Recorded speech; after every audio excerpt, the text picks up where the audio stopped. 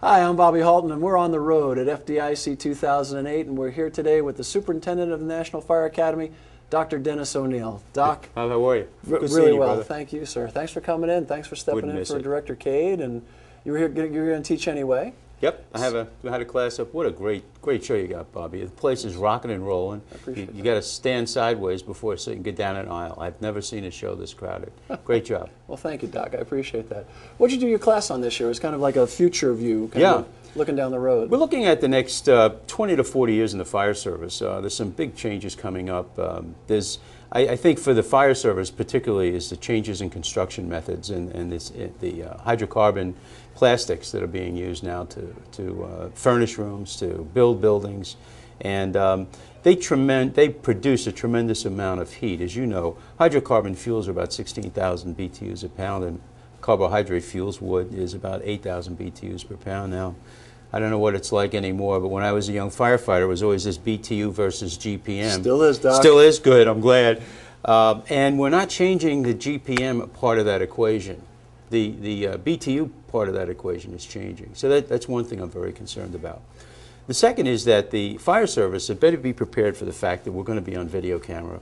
The average American, and these data are about 2 years old, Bobby, the average American today is on video camera about 8 times a day.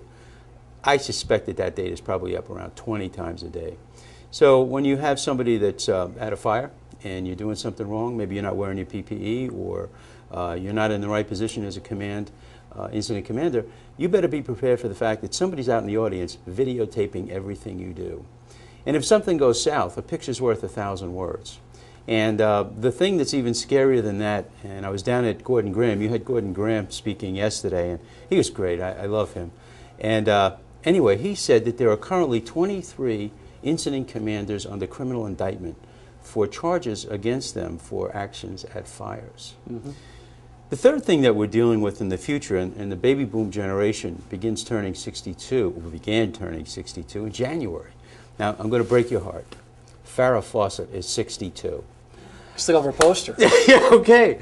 But that generation is 78 million strong. And out of a population of 300 million people, we know 3 things about senior citizens. They're the high-risk group for accidents, they're the high-risk group for fires, and they're the high-demand group for EMS.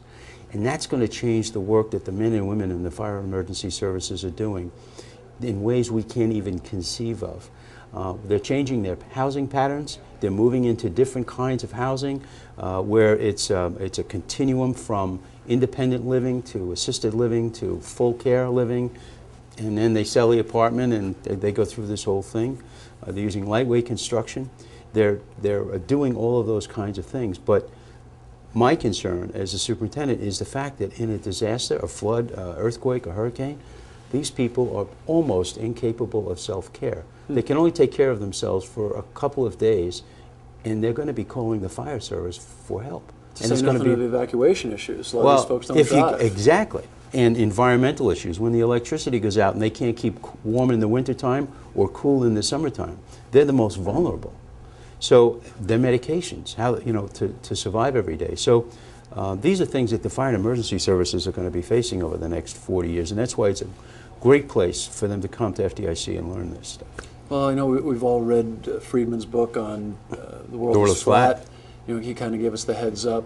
I think he may have had it wrong, though. I think the world is almost convex, or maybe it's concave, because it really seems like everything's just colliding. And when you talk about the fire service, and I think where firefighters and fire service providers in particular have to understand is that for us it's opportunities. For us it's an opportunity to showcase the things we've been doing so far, but we've been doing really nominally. Mm-hmm. Emergency medical care. How many cities provide emergency medical care where the fire service responds first, stabilizes the incident, and hands them off to a private provider? Right. They need to augment, and I'm not saying to destroy those relationships, but augment those relationships, maybe start to share those responsibilities and talents a little more, spread that responsibility around a little more. And now we have all this electronic capability, scanners, barcoding for health information. Mm-hmm. We can cut the amount of time down that we do for patient care by having records which are updated electronically, which are retrievable either Bluetooth or bar scans, and that saves those medics seconds on those scenes and gives them more accurate information, which can be critical. You know, there's an upside and a downside to living a long time. Yeah. You know, the upside is that you've lived a long time, and the downside is that you've lived a long time. And, yeah. You know, and it's going to be an issue. Yeah. It's really going to be an issue, and it also is an issue when we talk about the fire service, because you know it's an interesting statistic, and John Norman and I were talking about it last night.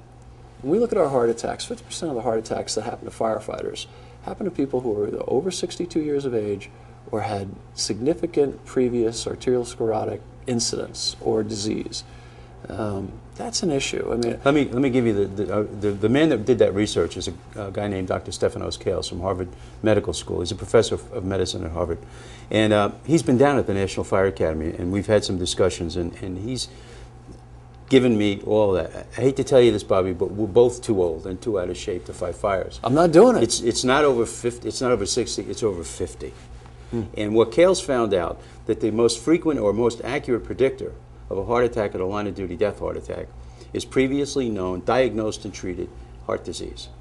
Bypass, stent, you're under medication for high cholesterol, okay? You are 35 times more likely to die at a fire if you've got one of those three things. Okay? Yet how many men in America today are out and there? Women. And women are out there today doing exactly that. Yeah. Now, a couple of other interesting statistics. You're 12 times more likely to die of a heart attack at a fire for untreated hypertension. 6.5 times more likely to die at a fire if you're over 50. I mean, we're not very good. So we have like about a 1% shot. No of chance making at all, it out Bobby. No chance at all. And I gave this presentation last week at the Executive Fire Officer Program, and I had a young firefighter come up and wag his finger in my face and tell me, "Onieal, you're too fat and you're too old to fight fires." And I said, "Do you know who I am?" But the point was that that's what we have to do. Oh, he's right. Okay. He's exactly right. Doesn't mean you still can't serve. I mean, you have I think plenty of opportunities. There's tons to do. I mean, yeah. Guys like you and I could do tons of things in any volunteer fire company, from bookkeeping to training to dispatch to hundreds of things that don't involve strenuous physical activity under stress. And that's the key. We need to stay off the fire ground. We can even run canteens, make coffee. All of that stuff. I mean, there's a standard, it's 1582 standard. This was an interesting thing. This is another piece of research. It was done by the American Journal of Cardiology, and an EFO student did the other part of the research. But it talked about the fact that the fire departments hire doctors that don't know anything about our job. Right. And they, the firefighter who wants to go back to the line, who doesn't want to deal with the truth, says to the doctor, "Well, I'm not going to go in the burning building. I'm not going to wear the gear. I'm only going to drive the truck," so the doc signs off. And we need occupational docs who understand 1582, who understand the stresses and strains of the job, who understand the physical exertion, and they're going to be the ones that determine whether you get back on the job or not. I think that's absolutely critical that we look at that. What else is going on with you, Doc? Anything? Oh, well, last year, I can't believe this, the National Fire Academy, in cooperation with all of our partners, the state and training systems, the local training systems, our online training system, we trained 110,000 people in the fire service last year. I do that in a week here. I know you do, Bobby. We're not as good as you. We're the government, we have a couple of more rules to follow. But I was telling this morning, in the speech I gave for Fire Administrator Greg Kay, that the Treasury Department is thinking about getting rid of the penny because it costs 1.7 cents to manufacture a penny. But if they make the nickel the smallest denomination coin in our currency, it costs us a dime to make a nickel. So that's true. That's true. But no, you folks are doing a great job. You know what, the variety here. I was walking around. My son is here. He's a firefighter in Jersey City.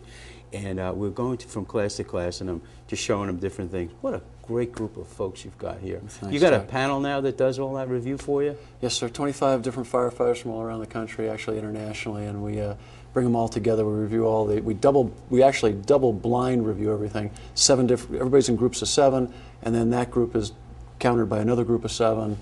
And so it's a pretty. So how did I get system. through the filtering process? Nothing's perfect. Yeah, okay. Clearly, there's a flaw in the system. What a great show. Well, really good show. Thank you, Doc. I appreciate that. I hope the Penwell folks realize what you've managed to do. Wow, they're wonderful folks. Thanks for asking. I'm reading the magazine. The editorials that you're writing are on target. Keep up the good work. appreciate You that. got some new interesting writers. I see Mark Carter outside. We were talking and talking about his PA work and his volunteer work. So He's a great guy. yeah. Doc, we know you're busy. We can't thank you enough for filling in for Thanks the for having me, director, and Bobby. we can't thank you enough for teaching for us and being such a good friend. And as always, God bless you and keep you safe. Will you? If I put in a proposal for next year, do you think you could sneak Not a it through shot. for me? Not a shot. Did you see the reviews from your last one? This is Bobby Halton, and we're on the road. Be careful out there.